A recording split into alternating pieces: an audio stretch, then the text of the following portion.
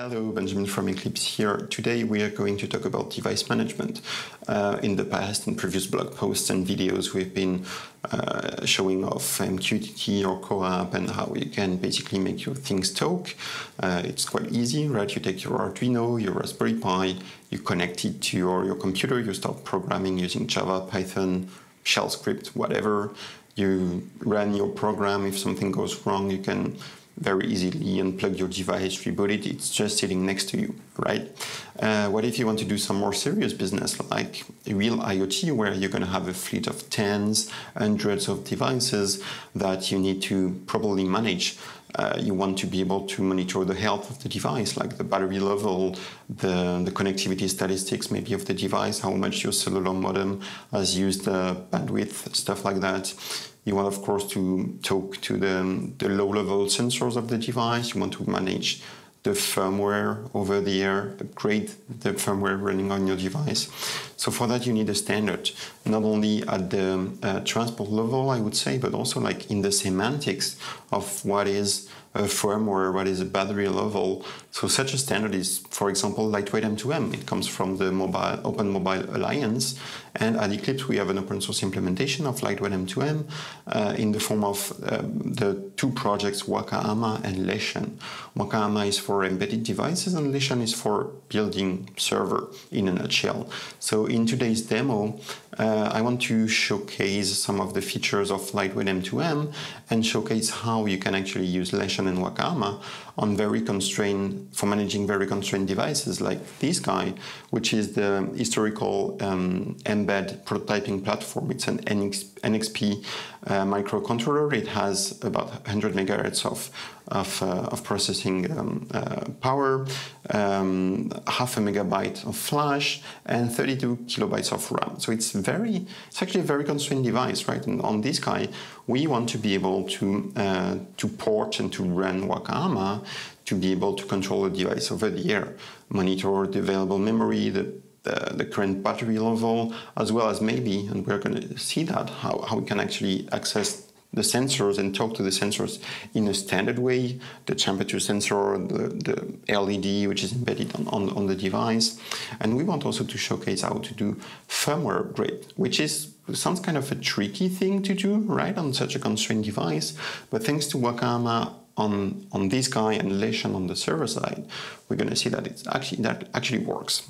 So now let's have a look at the demo. All right, so this is the Leshan web UI. Leshan is a Java web server that can be used to manage Lightweight M2M clients, Lightweight M2M devices. So you can download the Leshan source code or a Leshan binary and run it on your own server, or you can use our own free-to-use sandbox running at leshan.eclipse.org. So my Mbed device is running Wakaama. And so thanks to the Wakaama API, the device is exposing a number of Lightweight M2M objects to be manageable over the air. So I'm going to start and plug my device. Hope you can see that. So the device is booting, and as soon as it will have internet connectivity, it will register against the server with a specific ID, specific endpoint name, and from that point, either from the web UI or by using APIs, you can start and talk to your device. So what does this mean? It means that the device is, as I said, exposing a number of resources, as in REST resources, if you will, only they are standard resources. Like if you read the Lightweight M2M specification, an instance of the device class will always have a specific set of attributes which will allow you to make sure that if you read this very specific resource at this specific path, it's going to be the model number. If you want to read the attribute number 2 instead, it's going to be the serial number. You may even want to read the whole device object and things like that. You can actually see that my demo, well, it's actually not my demo. I will put a link to the GitHub repo where you can find the source code.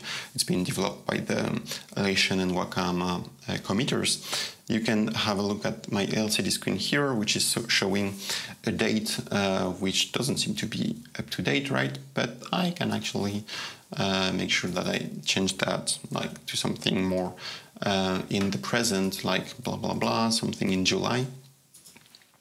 We update the date, and not only can we keep on reading the new dates, but of course the LCD is now showing up the new date.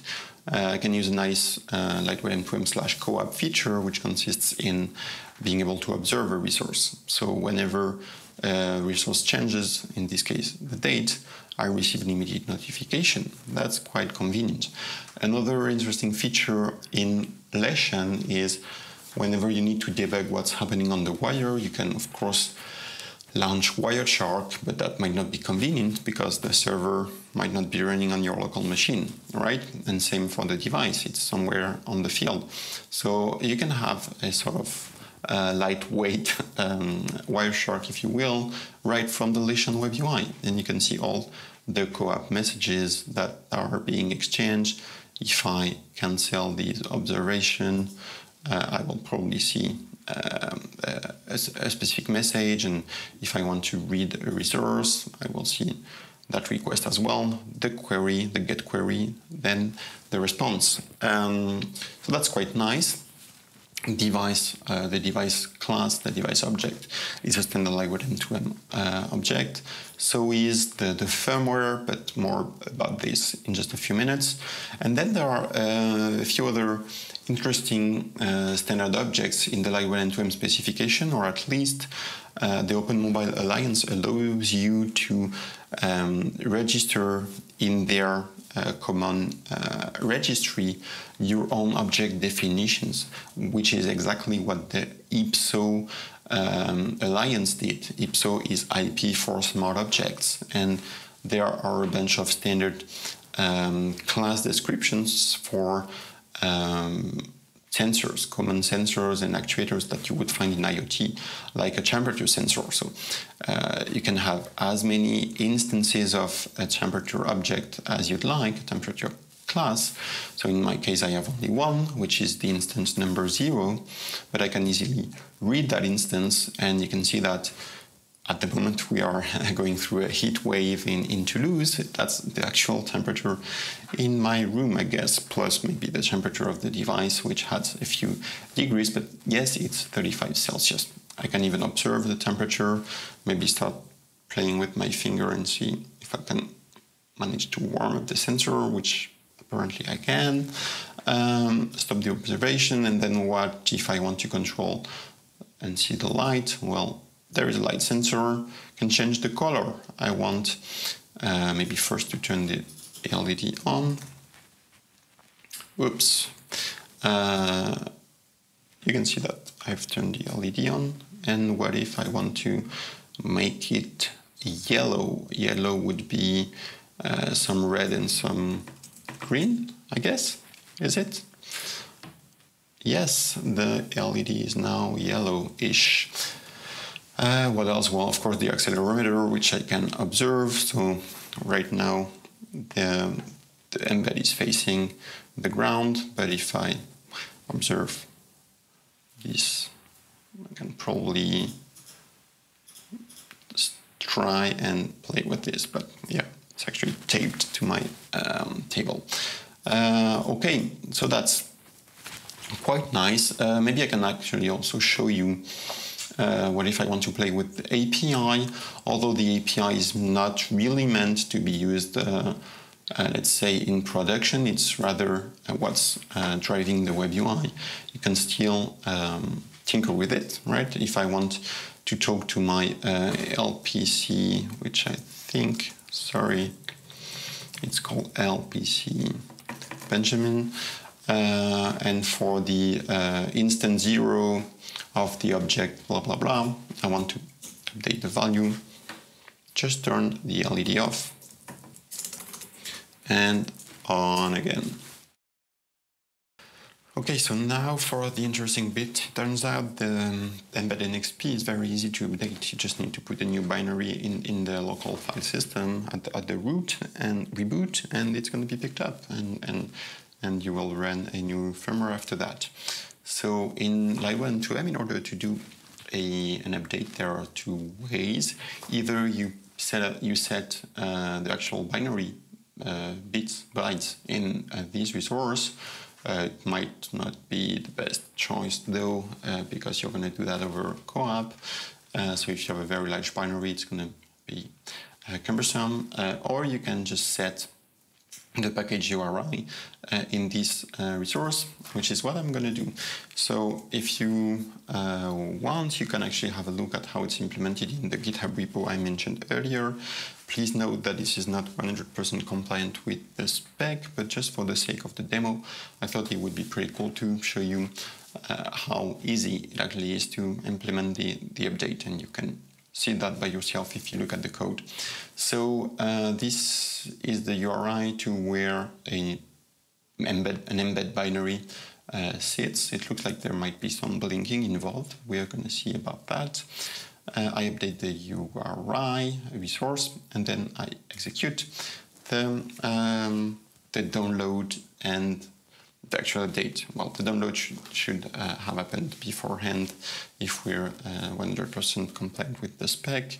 Looks like Leshan is complaining about the device not responding anymore. It's basically because it's in the process of updating, as this LED just showed us. And now if I go back to the home page, we can see that, well, it looks like there is a totally new device, because essentially the firmware of PUT is totally different, the client endpoint is even different, and looks like the role of this firmware is just to do some RGB LED blinking here. And if I have a look at the resources exposed, well, the IPSO objects are gone, and even in terms of model number and such, we can see that it's totally different. So that's what I had for you. Please make sure to check out eclipse.org/Wakaama for more information on the embedded client called Wakaama, and make sure to check out eclipse.org/Leshan and or leshan.eclipse.org if you want to play with all the fancy server-side stuff I've shown, including that very nice co-op console. Thanks for watching. Please don't forget to subscribe to the YouTube channel, comment to let me know which videos you would like to see next, and see you next time. Bye bye.